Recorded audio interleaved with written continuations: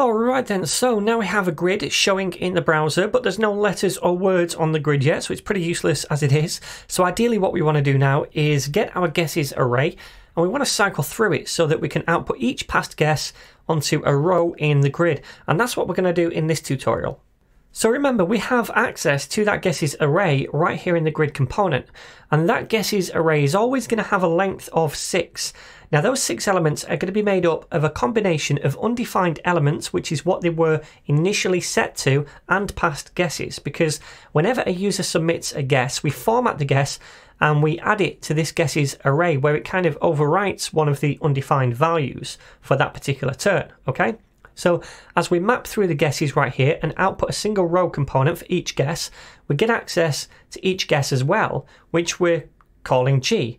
And like I said, that guess, that G value, is going to be a past, formatted guess or undefined, depending on how many guesses we've made so far. And what I'm going to do is pass that guess into the row as a prop.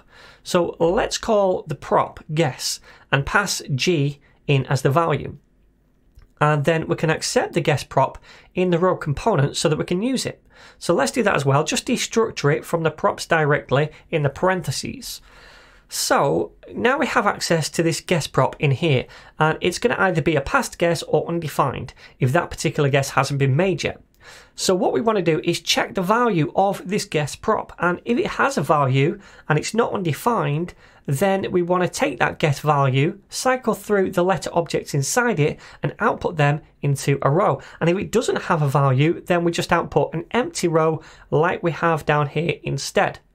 So let's do this little check then. I'm going to say up here, if guess, then we'll do something.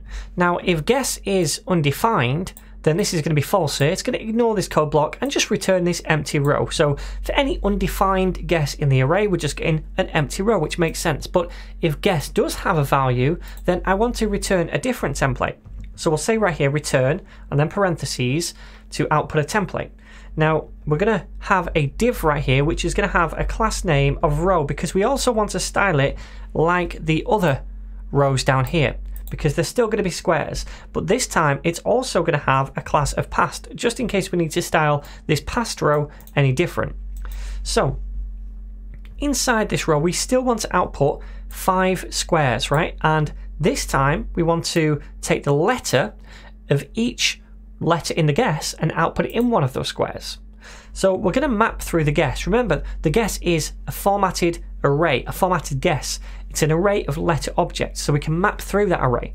So we're going to take the guess and we're going to map through it like so, and inside here we pass a function to return a bit of template in parentheses for each item in that array, for each letter.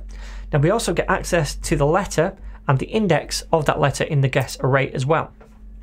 Now for each letter, like I said, we want to output a div. So let's grab that and place a div over here. Now each one needs a key prop since we're mapping here, and the key is just going to be the index.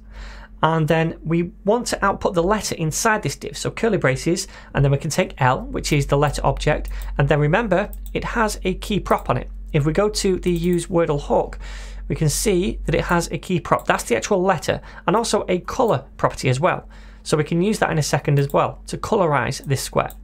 But for now, we'll say L.key to get the actual letter, and we're going to output that inside the div.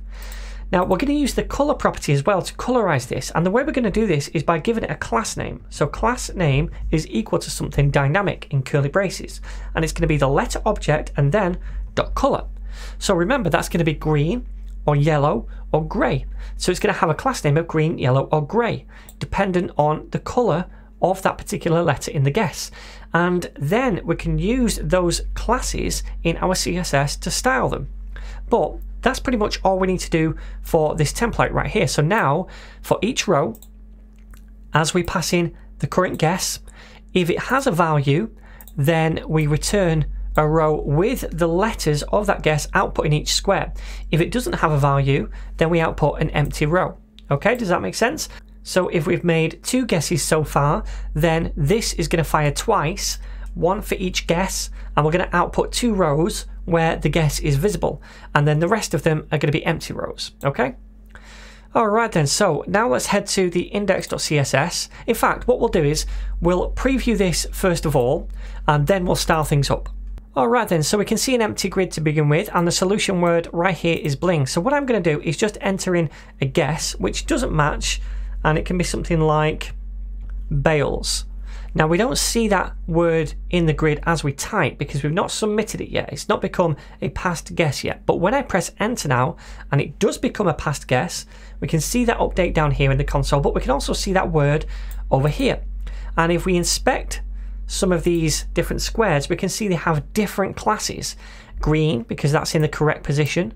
Grey for not in the word. Yellow for being in the word but in the incorrect position. And then grey for these two as well. So we can style those shortly. Now if I say bling and then press enter and add that to it, now we can see that in the grid as well.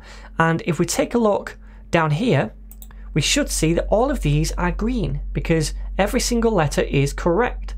So we can style these classes now in the CSS to make this look a bit better. Alright, so inside the index.css file, I'm just going to paste in a few styles from my repo. Remember, you can get that from the link down below. And we just have 3 different selectors right here. We have one for any div with a class of green inside a row. We have one for any div with a class of grey inside a row, and one for divs with a class of yellow inside a row. And all we're doing is colouring the background of each div, either green, grey or yellow, and the border colour, green, grey and yellow. Okay, that's all we're doing. Remember, we have a border right here and we want that to be colorized too. That's why we're colouring the border as well as the background. So I think that's pretty much all we need to do for now. I'm going to save this and preview it again in the browser. Alright then, so same again, empty grid, cause is the solution word. I'm going to type in a word and press enter, and we can see now these are styled correctly. We're going to make the text white later out so that it stands out, but we'll do that when we start to come to the animations of the tiles. For now this is fine. But we can see that the C is green because it's in the correct position, R is yellow because it's in the word but in the wrong position, grey for these two, and then green for the S. So this is working, and if I do everything correctly, let's do cause like so, you can see they're all green.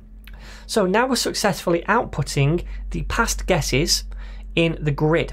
Now what I'd like to do is output the current guess in the grid as I'm typing a word, because at the minute as I type I see output up here but it's not outputting in this row on the grid. So we're going to tackle that next.